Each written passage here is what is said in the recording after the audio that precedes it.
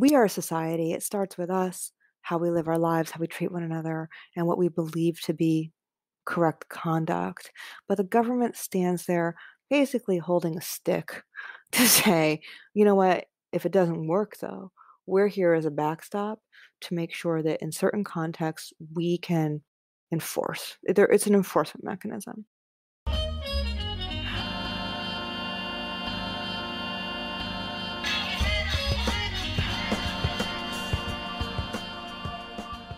What's going on, y'all? This is Zach with Living Corporate, and I hope that wherever you're listening to this, whenever you're listening to this, that you're okay. I'm recording this on the Sunday after a week of just insanity with the white supremacist insurrection on the state's capital, the nation's capital, and just looking for some space to recuperate mentally. I think the last time you heard me, I talked about how, organizations, black folks within organizations, this is a wake-up call, or rather another call to awareness and action. There's just exhaustion, the lack of accountability that folks face, and frankly, like the incredible and extreme benefit of the doubt that leaders receive, and that white folks in particular receive in not being held accountable for the racist things that they do. Even now, you're seeing folks on major media networks justify these actions or play whataboutism with these actions, or try to find the silver lining with these actions. And it's triggering, it's insulting, it's infuriating, it's dehumanizing, it's wrong. I think what's important for us all to keep in mind is that the function of white supremacy, racism, is not always overly explicit, right? It doesn't always have to be a cross burning. It doesn't always have to be a hard slur, or even physical violence. It can be passive, right? It can be subtle. It can be needled over time. In certain ways, those actions are almost worse, because there's a certain level of grading that those actions take, and impact that those actions have. And so I'm really excited about the conversation that we're going to be having today, and the conversation I'm going to be sharing with you, because we talk a little bit about the Trump administration and the actions they're taking to roll back civil rights legislation that directly impact black and brown people at work, that directly impact differently able people at work, that directly impact women of all backgrounds at work, that directly impact queer folks at work, right? That directly impact first generation Americans and immigrants at work. Like, it's important that we keep our eyes open and our heads on a swivel. We see like these huge, acts of just absurdity and open white supremacy as we did last week, but there are other actions that we have to make sure that we're mindful of. And so I'm excited again about the discussion we're going to have a little bit later with Kate Brenner of the New York Times. But before we do that, before we get to that conversation, we're going to tap in with Tristan.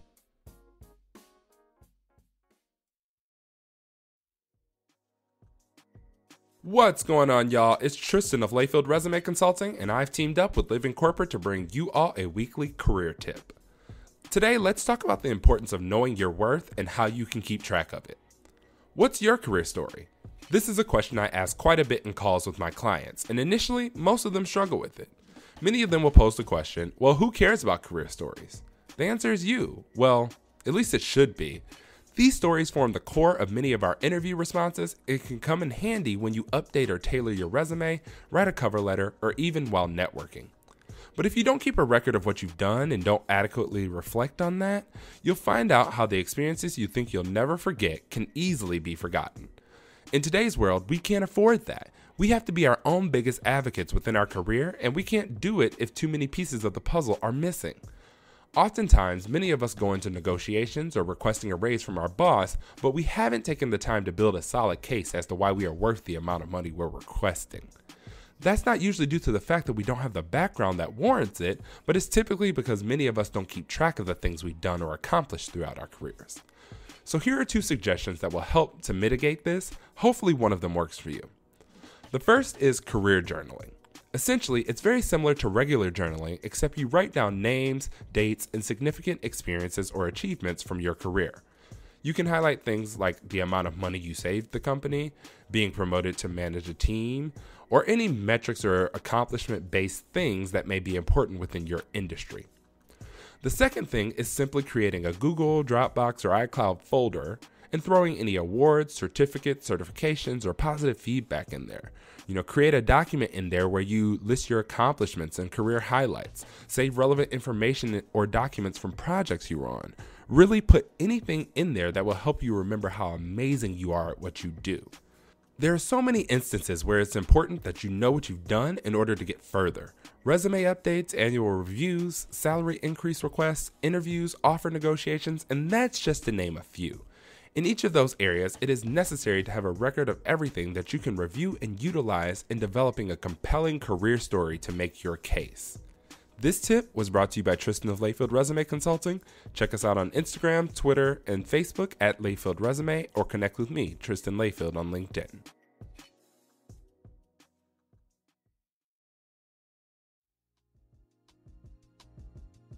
Katie, welcome to the show. How you doing? I'm well, thanks. Thank you so much for having me. No, I'm excited and I'm thankful for you to be here. Let's get into it. I saw this piece that you and Erica L. Green published on the 5th of January, and I just want to hear more about it. Justice Department seeks to pare back civil rights protections for minorities. A late move by the Trump administration would stop enforcement of protections against discriminatory practices that have a disparate impact on protected groups. Katie, what does that mean? I think the best way to look at it first is to have an understanding of what it is that Title VI does. So the Justice Department, is trying to change Title VI.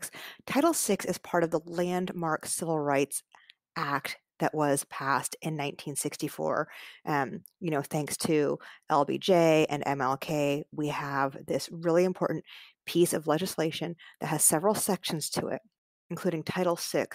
Now, what Title VI does is it bars any organization that takes federal dollars from discriminating on the basis of race, color, or national origins.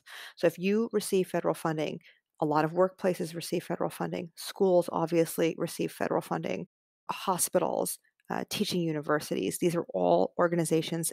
Also, police forces, they receive tons of federal monies. So under this rule, if you are discriminating based on race, color, or national origin, you will have your funding pulled, and then you also face, any of the punishments that would come from violating the Civil Rights Act. So it's a really powerful tool. And the way that the Justice Department has enforced it is in 2 ways. One is to look at intentional discrimination, right? And which we saw basically up through, I would say, even the 1970s in the United States. There were organizations that felt really free to intentionally discriminate, to state obviously in their rules, if you are XYZ national origin or color, you don't get to do A, B, and C. But since the Civil Rights Act's passage, we've seen less of that. More organizations realized that they could not intentionally discriminate because they would face consequences like having their funding pulled. Also, there was a sea change, I think, in what we thought of as what was acceptable in terms of race and talking about race that grew through the 70s onward. Intentional discrimination began to lessen. I'm not saying it's gone for obvious reason, but it began to grow less and less. In the meantime, the Justice Department also enforced Title VI on another basis, and this is the one that's at issue here, and that was the basis of what they call disparate impact. It's a jargony way of saying a rule that seems on its face to be totally neutral, but has the effect, the disparate impact, it has the effect of harming people based on race or national origin. I can give you 2 good examples of this, one historic and one more recent. The historic example are the literacy tests that were given in the South that allowed people to vote in the Jim Crow South. Now, a literacy test on its face is not discriminatory. Can you read? That has nothing to do with your race, it has nothing to do with your national origin. But if you've lived in a society like the Jim Crow South, where you are not allowed to go to school and learn to read because of your race, it is going to disproportionately impact you and keep you disenfranchised and unable to vote. So that's the classic historic example of disparate impact. I'll give you a more recent example that grew out of the pandemic. I spoke with a lawyer who represents a lot of Sikh groups, right? A national origin group. I'm sorry, a religious group, but that has like a lot of national origin overlap. So this group of Sikh medical doctors, during the pandemic, the federal government in their guidelines only allowed for the use of N95 masks, right? Not meaning to be discriminatory, but if you are Sikh, then and you have to wear your facial hair for a religious reason, you're not going to shave your facial hair to use the N95. It's against your religion. Now, that disproportionately impacts these doctors. And so they really needed the United States government to relook at that rule to keep people in the field able to be as impactful as possible and work and not be excluded for something that could not be helped. Those are just two examples of why disparate impact is important. And what the Justice Department is saying in a rule that they have proposed is they're not going to look at disparate impact anymore. That they just feel like that is too much of a gray area. They really are there to look only at intentional racism, which is what they say the Civil Rights Act looked at when it was passed, and that anything beyond that is an interpretation beyond what the law allows for. And if we want the law to allow for that, Congress needs to go back and repass the law with that language. And as we've seen from how dysfunctional Congress has been, the chances of that are very low. So then let's talk about this. So to your point around the gray area, is it a gray area or is it just hard? I think a lot of civil rights advocates say not only is it not a gray area at all, it's also not difficult. And they use disparate impact in a lot of different ways. We've seen it used in the education context a lot, especially around school discipline. Under President Obama, the Justice Department worked with the Department of Education to come up with many, many new guidelines for schools, asking them to re-examine their discipline policies because they were finding that special education students and that students of color were being disproportionately impacted by rules around school discipline that had the effect of shuffling these tiers of students out of the schools and into their homes, suspended forever, some of them never to graduate with diplomas. And we all know that when you are graduating without a diploma, you are disproportionately going to be, impacted in the job force, and you're not going to be able to have as much opportunity. So that's one way that they use disparate impact to show like a pattern in practice of discrimination that arose from rules that may or may not have been implemented to exclude people based on race. And what they were saying is it doesn't matter if that was the intent, if that's the effect, it's still wrong. So I don't think that it's a gray area. What the Justice Department is arguing is that at the Supreme Court level, they are saying that the Supreme Court has not ruled clearly on this. And so they don't want to touch it at all until they get clarity, either from the Supreme Court level or they get clarity because, there's language written into law that specifically says disparate impact is something the Justice Department is allowed to look at. So they're not saying that disparate impact doesn't exist per se. They're simply saying we don't really want to touch this until it is either codified in law in a way that's much more explicit, or we get explicit instruction from the Supreme Court. Otherwise, we're not going near this. We're the Justice Department. We enforce the laws. We do not make them. And that is their posture. Meanwhile, folks are being impacted are being disparately impacted every day. So for those individuals, where's the justice for them? Right. And so we're going to see probably a couple of things happen. Once this is published, this is not published, it's still under review. First of all, the Justice Department, they submitted this change to Title VI on December 21st of 2020. So just right before the Christmas holiday, very quietly, They did not allow any public comment. They did not allow any rulemaking. So there's going to be litigation over that. They're going to be sued for filing the change as they filed it because there are groups that are saying that was wrong. Normally, you do have to have a public comment period. The DOJ is using a legal loophole saying that because it has to do with administration of federal dollars, there are exceptions that can be made for the public comment period. That will be litigated. But on December 21st, just before the Christmas holiday, they very quietly submitted this, and it really did fly under the radar. So once civil rights groups saw what was happening, they scheduled meetings with the White House Office of Management and Budget, which, will decide on this change, and said, "We want to talk to you." They had meetings scheduled all through next week. All of those meetings have been taken off the calendar. And there were meetings that were held last week where civil rights groups were very, very up in arms saying, this is the most essential tool we have to combat racism, basically, in our federal programs, in our jobs, in our workplaces, and in our schools. And you are taking it away from us. Now, the White House Office of Managed Budget has taken those meetings off the calendar for next week. And that says one of two things to me, that they are done with what they think of as their deliberation period. And they're either going to pull back on this altogether and not publish it in the register, which would make it final, or they're going to publish it in the register very soon. Now, given this administration's posture on civil rights enforcement and what it thinks of as violations of civil rights, my guess is that they are going to publish it very soon, perhaps even, before this radio show is broadcast. My goodness, we're going to air this on Tuesday. You think they're going to air it before then? It could come as soon as Monday. There's no reason why it wouldn't. But, like I said, I can't predict the future. I'm just saying that when I see those meetings come off, it signals to me either they're all done and ready to publish or they're not going to do it at all. But keep in mind, pulling back, curtailing the use of disparate impact, especially in the context of policing and police forces, has been a very long time project of the conservative legal world. And when I say long time, I mean decades long.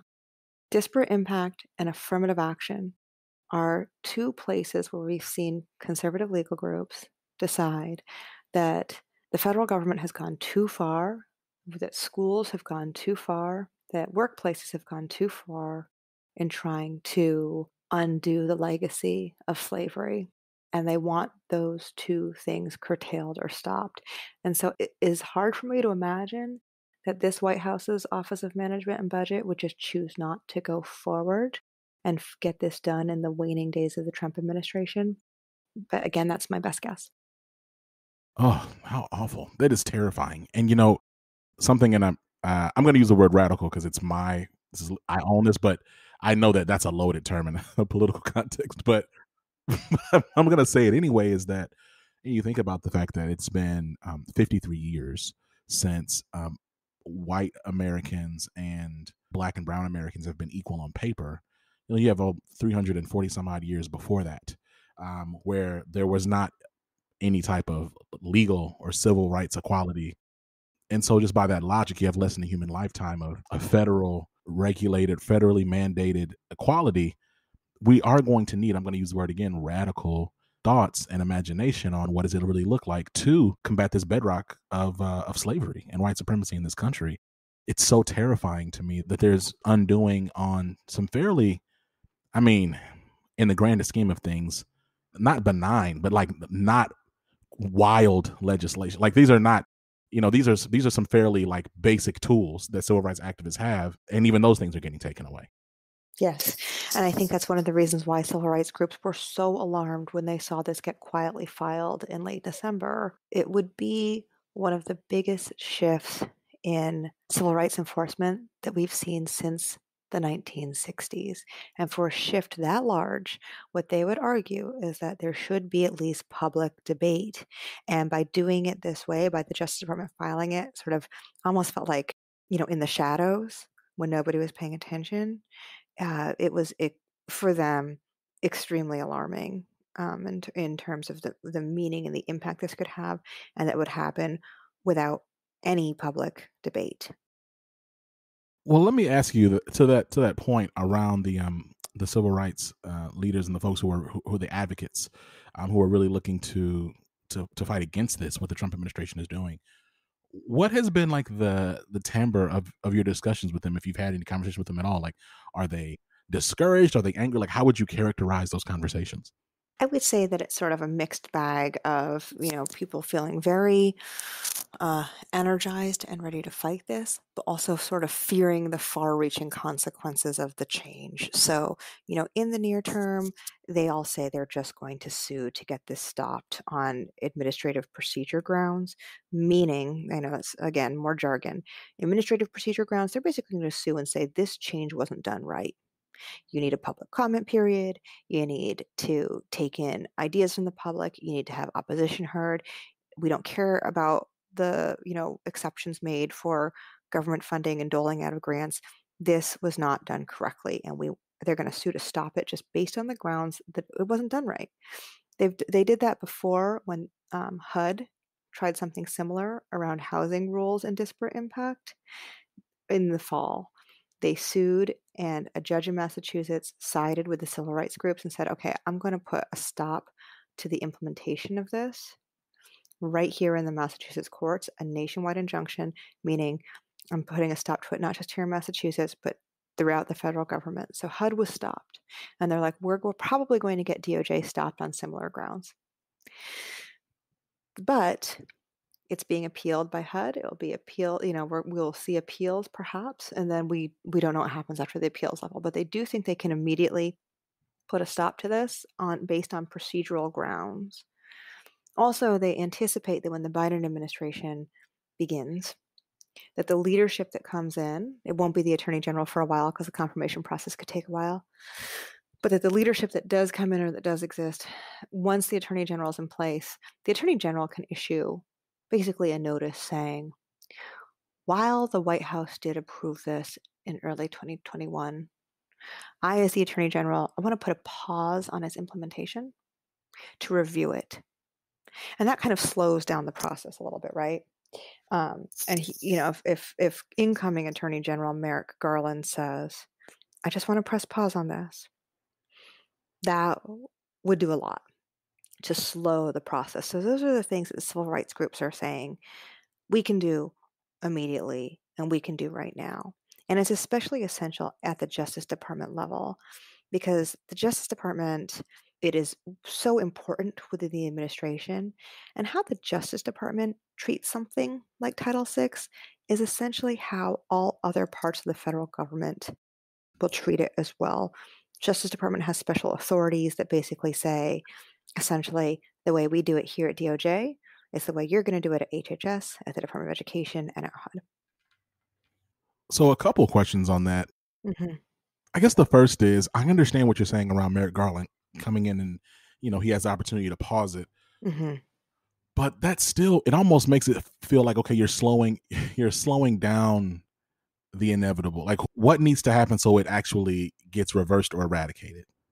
So it's interesting you say that slowdown of the inevitable. And I think this is what a lot of conservative groups are hoping for, that it's inevitable. Because once, it's slowed and reevaluated, say that the Justice Department rescinds it and republishes in the Federal Register the new version of what will happen. What you will immediately see is you will see conservative groups sue that republished version and say, no, no, no, no, no, we're suing. Why did you change this? We think this change is wrong. Setting up another wave of litigation, this time on the substance of what is in the rule rather than, a procedural issue, likely, because I think that, Biden's Justice Department will, you know, dot every I and cross every T. They won't have procedural issues. And then that will take this idea through the courts, through district courts, through appeals courts, and what conservative groups hope, ultimately up to the Supreme Court, where they feel that between, Justice Clarence Thomas, Justice Gorsuch, Justice Kavanaugh, and Justice Barrett, they have a very strong conservative hold on the Supreme Court and a group of justices who are inclined to side with the conservatives and say, no more disparate impact. So that, to your point, it does feel like just hitting the brakes on what for conservatives, they hope to be the final outcome. That would feel like a fulfillment of a long-standing, um, legal goal, which would be to roll back the way that disparate impact is used, and to roll back disparate impact altogether. They believe that disparate impact is a burden on business. They think it's a burden on schools. They think it leads to too much litigation. They have their reasons for it. Interestingly, we have seen businesses come out and object to the rollback of disparate impact. When HUD wanted to get rid of it in the housing context, we actually saw banks like Wells Fargo that would benefit greatly from the rollback write letters saying, in the middle of this civil rights movement of 2020, in the wake of the death of George Floyd, how dare you do this? This is wrong. Even the banks that would benefit from the rollback were telling the Trump administration, do not do this. And the Trump administration did it anyway. So, I think we'll see interesting pushback perhaps from different corners of the universe. But to your point, taking this up through the courts, whether it's a lawsuit filed by conservatives or a lawsuit filed by progressives, the courts all end in one place, SCOTUS, Supreme Court of the United States. So that is one scenario. Another scenario, of course, is legislation where a law is passed that reaffirms the Civil Rights Act and reaffirms in plain and explicit and no uncertain terms language that disparate impact is something that must be, you know, explicitly discussed and pushed back on in our laws. We will see if that happens. I don't report on Congress, so that's not a place where I'm expert, but I will say that the Democrats have won the House and they have now won the Senate. There is a long, long list of things that they feel they need to do. I do not know where this falls on their list of priorities, but that is the other way that I think progressives could not just stave off the rollback of disparate impact, but actually strengthen disparate impact as a way to combat racism.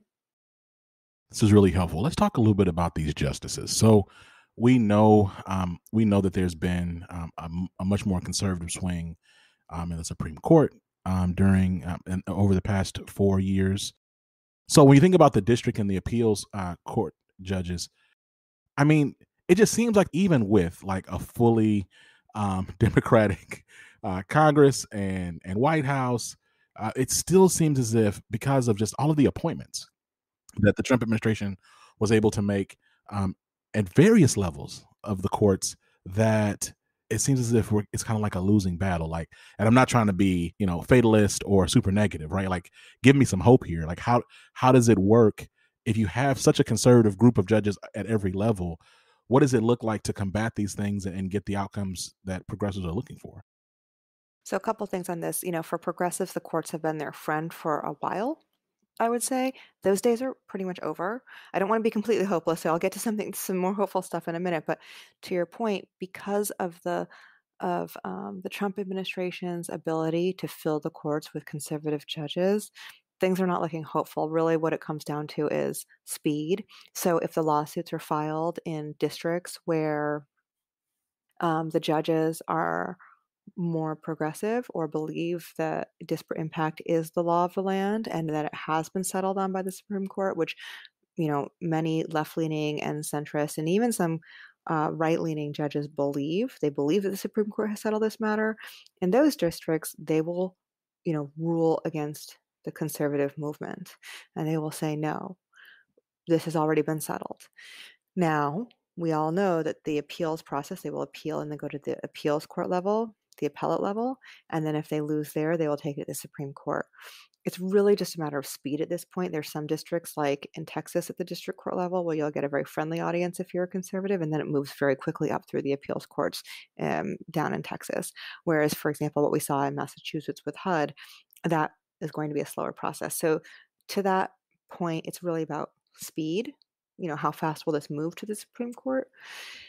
It is so interesting, I think, to take a step back and look at how long conservatives have wanted this to happen and how carefully and strategically they fought for it for decades, sometimes under the radar, oftentimes scoffed at by liberals. Nobody ever thought they would get here. Everyone just assumed that, that this was a fringe belief on the part of conservatives for a while. Like they just didn't take it very seriously. Meanwhile, the conservative movement was creating conservative legal groups like the Federalist Society that became stronger and stronger and stronger in legal circles in colleges and in law schools. They were building momentum. They were carefully choosing Congress people based on their friendliness to things like conservative courts.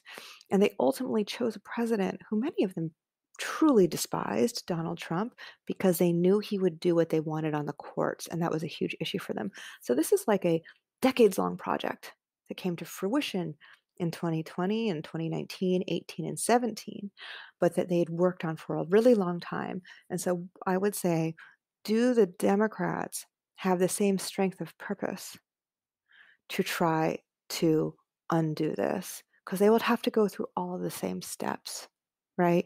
The, the marketing of progressive ideals in legal circles at a young age, the strengthening of progressive legal groups, the encouragement of progressives to go into the field of law, the encouragement to groom lawyers through the federal system so they could become justices, and the careful consideration of voting as ultimately a judicial uh, ultimately a judicial matter.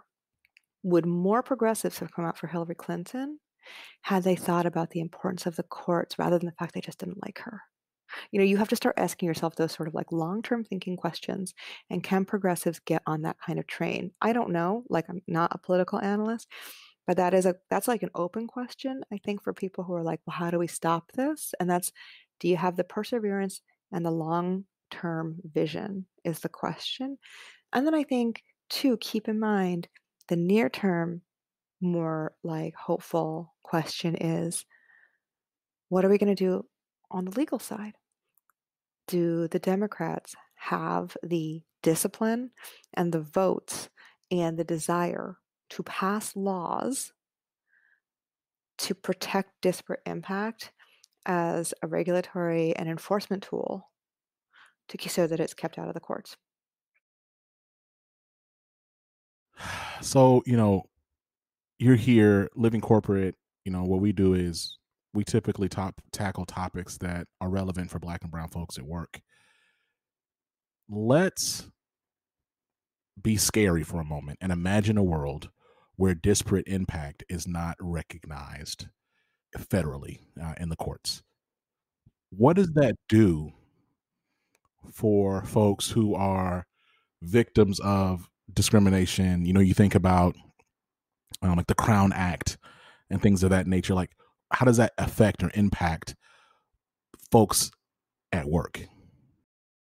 Again, very few businesses intentionally discriminate. I'm hard pressed to think of a job. You're not going to go to like, I think, all the restaurants I worked at, like, I would never go into a restaurant and have a boss say like, "Oh, hey, only white people can wait on these tables, and because you're Asian, you have to wait on these tables." Like that is no, that's why disparate impact's so important, right? Of course. Um, but it's like, where do you have an adverse impact? So I think that in hiring practices, that's a place where you would see the room for a disparate impact investigation, for example.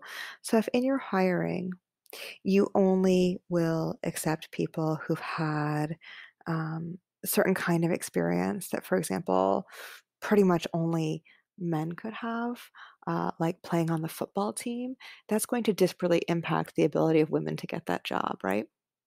If you're going to, favor, I'm just trying to use, like, these are very stereotypical examples. You're probably not going to see these, but just as like examples, in your hiring practice, you're really screening for people who only went to a really specific kind of top tier business school. And that top tier business school has not done the work to diversify its student body. You're going to be screening from a broadly white applicant pool. And you want to say, okay, is that correct? In the workplace, if you have certain break restrictions? Do they disparately impact women? Like, these are real questions for the workplace. And I think that they are real questions that people have used successfully in lawsuits in their workplaces. So if you take that away, you are taking away the ability for people to say, I'm being treated unfairly. It's not because the company meant to treat me unfairly, but it's the impact of this rule. And this lawsuit is to push the company to rectify the rule and to compensate the employees who've been unfairly impacted. That would take out so many different cases that we see today. And it is a very, very I think that's again one of the reasons why civil rights advocates are so worried about this. So in the EEOC context, we have seen the EEOC sue, for example, Ford Motor Company, um, on behalf of African Americans who said they were rejected from an apprenticeship program after taking a cognitive test that was being administered. And this cognitive test was a written test that measured verbal, numerical, spatial reasoning to evaluate sort of someone's aptitude. But the test itself was found to disproportionately impact African American applicants who had not had certain kinds of education and training, but still to be considered totally able to do the work, could still have the same aptitude, could still be very bright, but the test itself, right, seems to exclude them because they had not had a certain set of experiences that their white counterparts could have had. Now, that ended in a settlement where Ford paid millions of dollars in monetary relief. And then you saw that test no longer be administrated. That was an important that was a barrier to entry for African Americans that wanted to be involved in a career in the auto industry, right? You also saw this in the workplace context where the EEOC sued on behalf of women who felt that they were being disproportionately rejected for jobs because they had to pass a strength test. And they felt like the strength test was just not fair. And that if you really needed that kind of strength in order to do the job, there's equipment and there's machinery that we have developed over the last decades that would allow women to It's do the not one job just BC. fine. It's we can. Exactly. So why didn't the company invest in that kind of equipment so that people, regardless of whether or not they were male, female, or otherwise, can do the job? And those are the sorts of questions that disparate impact litigation has helped to resolve. So you take that away and you take away barriers to tests like that are keeping people out of jobs, good jobs. Auto jobs are good jobs. They come with pensions. They come with, I don't know if they come with pensions anymore. Maybe I'll revise that. But they do come with pay, they come with benefits. Entry-level jobs doing factory work where you can move up on the factory floor. I am from a blue-collar family. My father worked in factories. These are jobs, they're important jobs, and they're jobs that I think deserve a lot of respect, and they're jobs that people deserve to be able to get regardless of their race or regardless of, their sex. And so taking away disparate impact, that is something people fear because we do not see a lot of intentional discrimination. We very rarely walk into a workplace interview where the hiring manager says, "Oh, we don't hire women." But instead, what you do is you go into a workplace situation where your hiring manager administers a test that women are not going to pass. Yeah, and even the examples as you were thinking about those, I think something that came to mind for me is like the highly subjective nature of promotions over time, right? And the parameters that that senior leaders may use or not use or inconsistently use to determine someone's promotion readiness, right? And so then you have certain groups of people who are consistently delayed in their promotion, or they'll stay at the same level, whereas their counterparts are jumping ahead every couple of years. They're at the next level and they're making more money, whatever the case may be. So this is really interesting.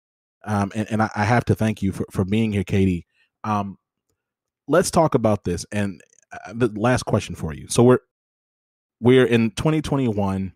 Of course, you drop this article, you drop this piece in the same week as we have an attempted insurrection on the Capitol, on our nation's capital.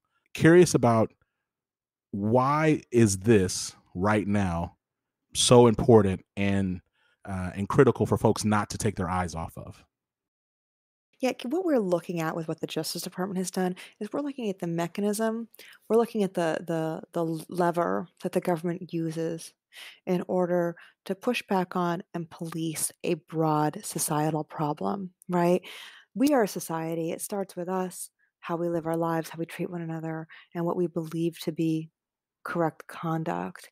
But the government stands there basically holding a stick to say, you know what, if it doesn't work though, we're here as a backstop to make sure that in certain contexts we can enforce. It's an enforcement mechanism. The enforcement mechanism that we saw being sort of eroded, I would say, in the same week that we saw this attack on the Capitol, we're seeing like the enforcement, the very like mechanical piece, side by side with the lived, everyday people piece. These things are related. And I think that we should be very careful to not lose sight of what our government is doing, because what our government is doing is often it flows from a zeitgeist that's happening out in the world that the government is responsive to, right? So that long conservative legal project I talked about, that was in keeping with the zeitgeist in society where we saw ebbs and flows in more and less conservative thought too, right? The very progressive thought of the 60s and 70s, giving way to the more conservative thought of the 80s, giving way to this sort of like centrist neoliberalism of the 90s. And then we have sort of like whatever it is we have today under Trumpism, right? These are schools of thoughts that have ebbed and flowed. And you've seen more or less pushback against the conservative desire to undo civil rights enforcement along with that. We've seen now in 2020 and 2021 accumulation, a culmination of a real belief that some parts of the progressive universe went too far and were pushing back. That's part of Trumpism. We've also seen extremism, which we saw here in the Capitol, all coming together at the very same time that we might take away a key protection slash enforcement lever, a mechanical lever. I think we should always think about these things in tandem because they inform one another.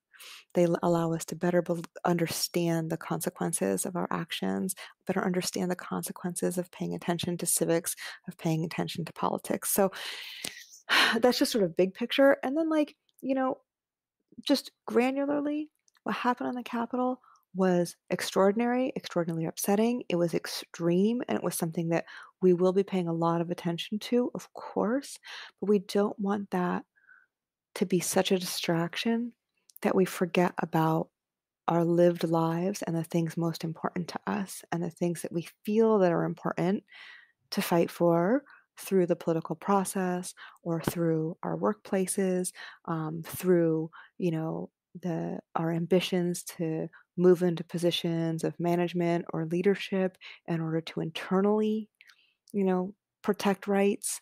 Like these are all things that are still just as important today as they were on Wednesday at 9 a.m. before we saw the attack on the Capitol.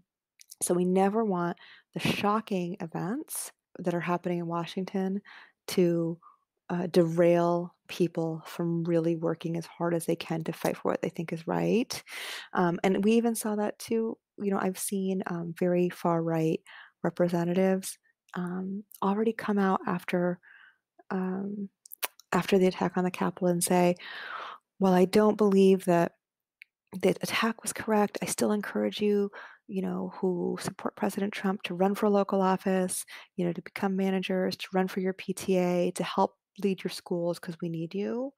You know what? That is First Amendment protected free speech, and it is the role of the political process. It's the role of the leadership process. It's the role of becoming a manager at your job. It's why you want to become a leader. And I would say that, if people on the right who still support Trump are able to make that switch and keep their eyes on the ball that way.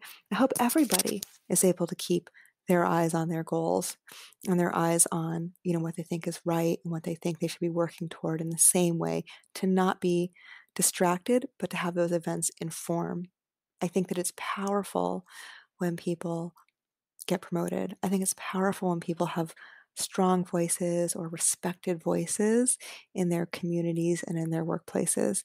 It's so, so, so important. And I think that we've seen the impacts of diversity training and diversity in our nation's biggest corporations. We saw that in the fall and in the summer when, really the summer, when HUD wanted to roll back disparate impact, and you saw the leaders of all of these big financial institutions say that they thought it was wrong. That doesn't come from them as individual moral actors.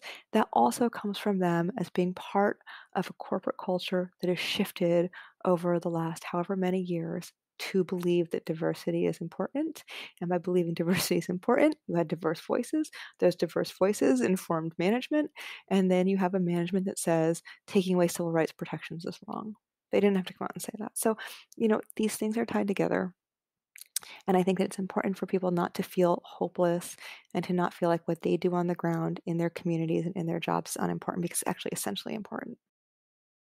Katie, this has been an incredible interview.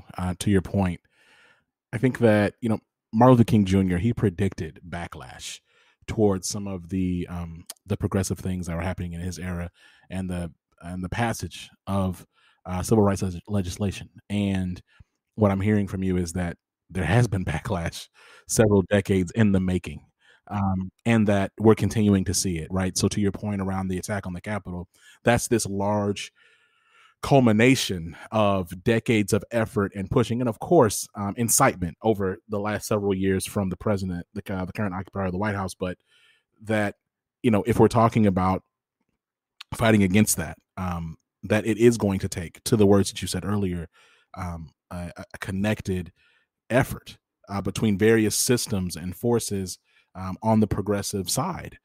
Because if not, then we're going to continue to get flanked, because that kind of sounds like what's happened here, right? It's a flanking decades long in the making, but a flanking nonetheless. I have to thank you again. Incredible conversation.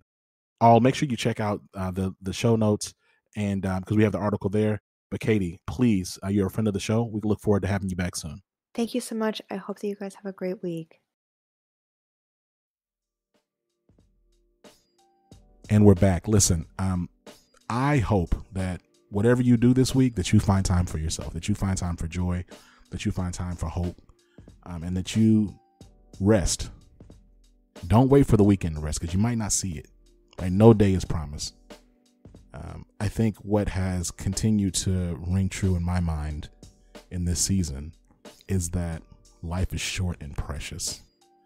So if there's something you need to say, there's something you need to do, there's something you want to go experience, go do those things, because we're not going to be here forever. None of us. With that being said, look, there's plenty of ways that you can support Living Corporate. The first way is you can just tell a friend about us, right?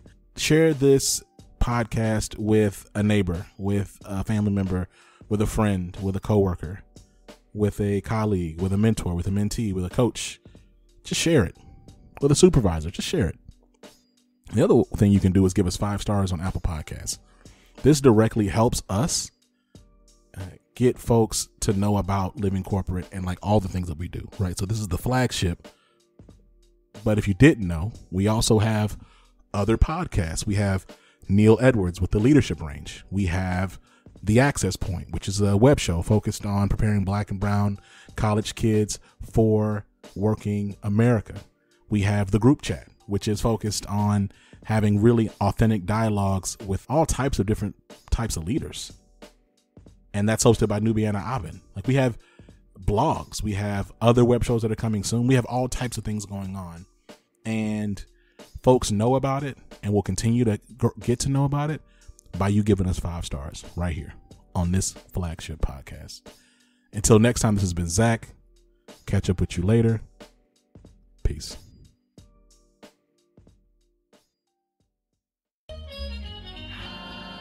Living Corporate is a podcast by Living Corporate LLC. Our logo was designed by David Dawkins. Our theme music was produced by Ken Brown. Additional music production by Antoine Franklin for Musical Elevation. Post-production is handled by Jeremy Jackson. Got a topic suggestion? Email us at livingcorporatepodcast@gmail.com. You can find us online on Twitter, Facebook, Instagram, and living-corporate.com. Thanks for listening. Stay tuned.